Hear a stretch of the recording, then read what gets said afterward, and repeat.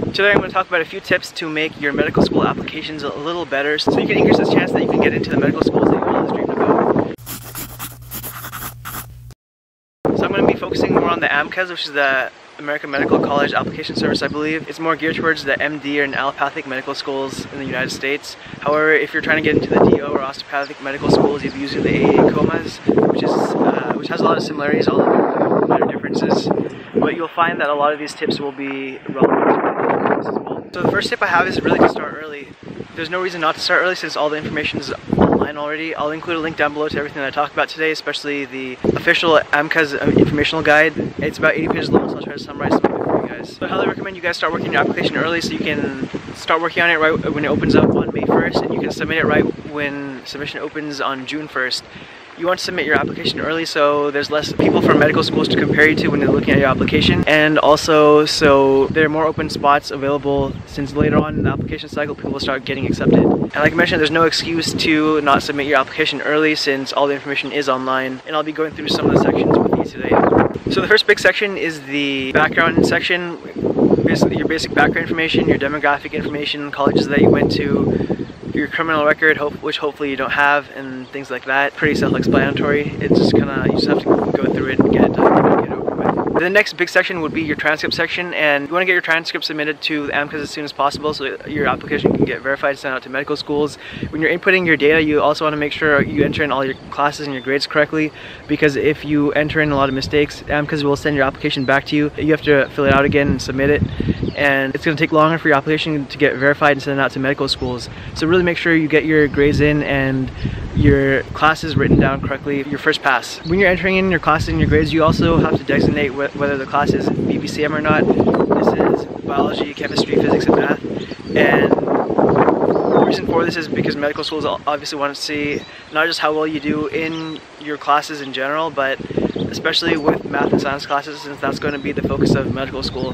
The designation for different classes, I'll include a page down below that kind of summarizes the different designations of different classes. If you have any questions or concerns and you're not sure about how you can classify a class, you can always look it up on Student Doctor Network or Reddit, and usually people have asked similar questions about what classes you've had and how to classify them. If there's still discrepancies, you can look up your class description on your school's website, and if you're still unsure about what to designate a class as, you can ask your pre-health advisor. The next big section is the work activities section. Here you're going to list up to 15 different activities, work experiences, shadowing, publications, scholarships, jobs, volunteering, things like that. If you have a lot of activities, you want to pick the most meaningful ones, the most meaningful 15. You're going to have 700 characters to write about these activities and experiences, and for 3 of them you'll be able to designate as the most meaningful, and you get 1,300 and I think 25 characters to write about. And for these I'd recommend you pick different activities for the most meaningful ones, especially since you want to paint more of a comprehensive picture of how you are as a person and your motivations for medicine. So for this section, I'd recommend to start a Google Doc or some kind of document where you list whatever activities or experiences that you're going through.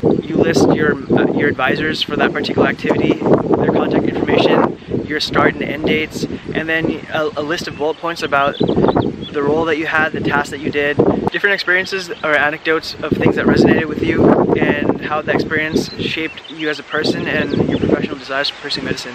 So for the most meaningful activities section, I recommend you follow a basic structure of intro, body, conclusion, where you have a brief mention about the role that you had, the tasks that you did, maybe like a sentence or so, a body where you have an anecdote about a particular experience, and a conclusion where you have a brief sentence where you tell instead of show. Since you're showing the anecdote, you tell briefly and explain how that particular experience influenced your desire to practice medicine. You might talk about how you develop personally, how you develop a passion for the particular brand of medicine you want to practice, how the experience is specifically to you. So for example, for me, one of my experiences was dermatology specialty clinic that I set up at an underserved clinic.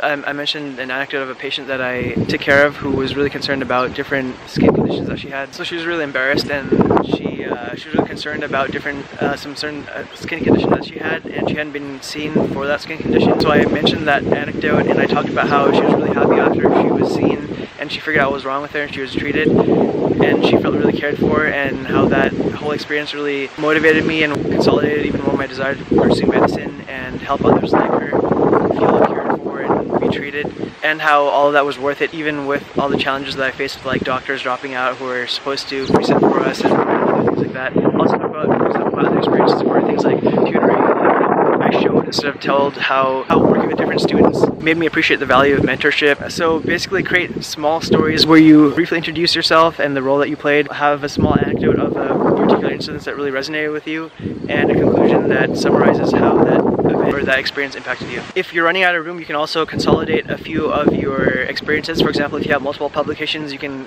push that all into one. I recommend for spacing, if you're trying to do spacing, to just do double enters, so just have one space in between paragraphs if you really want to have paragraphs. And this is also true for the personal statement, which I'll be getting to right now. So for your personal statement, I'd recommend you start really early. You have 5,300 characters to write about why medicine, and why medicine is really the crux of the whole personal statement. So really brainstorm and spend a lot of time thinking about all the events that kind of led to the development of you as a person that wants to practice medicine. I would highly recommend you make a timeline. Maybe look back on that Google Doc that I recommend you start for your work activity section, and with that timeline, look back throughout your whole life and pull out the most important moments that shaped your desire to pursue medicine. And if it's a particular brand of medicine, even better, figure out what shaped your desire to practice that particular brand of medicine. So you want to create an outline and a central theme. You want to figure out the structure of your personal statement as well. For me, what I did was a chronological progression. I find that to be the easiest. Picking out the most impactful moments in your life that shape your desire to pursue medicine and weaving that into a story about yourself. So what I did was have a hook, which I recommend as well, to try to stand out. I had an anecdote of a patient that really resonated with me, and then I had a progression of my development of wanting to pursue medicine and then wanting to pursue family medicine in particular. You can also do things like a flashback, but I find a chronological progression to be generally the best setup for most people. The most important thing for the personal statement is really to tell a story. Make sure you're weaving a very eloquent short story where you pick out the most important events in your life that shape your desire to pursue medicine and present that unique story in a compelling, concise, and cohesive way to medical schools.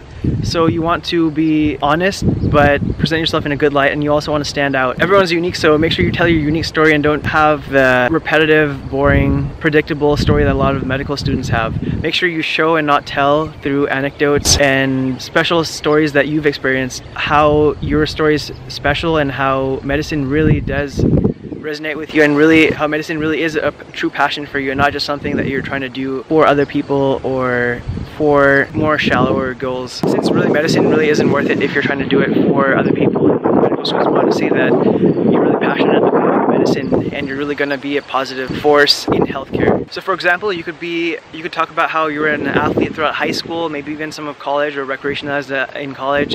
You had an ACL tear or different other injuries, and then you're constantly with the physical therapist and the orthopedic surgeon. This kind of spiked your interest, so you decided to pursue exercise physiology in college. You started going to like surgery club, you were shadowing the hospital, and you decided you want to be an orthopedic surgeon as a career. So you just tell the story of how you grew to want to become an orthopedic surgeon. Or maybe you came from an underserved community when you were younger. Your mother died of cancer because she wasn't screened early enough and she didn't have enough resources to take care of herself. And so this increased your desire to want to learn about cancer. So you got into college for molecular and cellular biology. You decided to, or immunology even, you decided to join the immunology or MCB club, and you were volunteering at underserved clinics. And then maybe you decided that your calling was to become a hematologist in the underserved area, since you could help prevent other underserved people like your mother from having to deal with similar circumstances that she did. So whatever your story is, tell your story. Ideally, mention how you want to practice a certain brand or type of medicine, and really show, not tell, what led up to your personal and professional development that makes you a good fit for medicine and also makes medicine something that's a good fit for you and something that you want to be a part of your legacy and your profession and your life story. Really try to show how medicine is a calling for you. Again, besides this, some basic tips would be to make sure you use professional language. You don't use a lot of colloquial language. You don't waste a lot of words since the space is limited. You want to make sure you proofread this multiple times. I'd recommend you read out loud to yourself multiple times, and also have editors maybe at your school. Most colleges have essay proofreaders, and they could give you some good editing and general essay advice. Also ask different friends that you have and different people that you know are maybe good writers, and definitely try to get a breadth of proofreading experience from different friends and family and different good writers. So finally, after you're done with all these major sections, you're done with your work activity section, your personal statement, and the other like background information.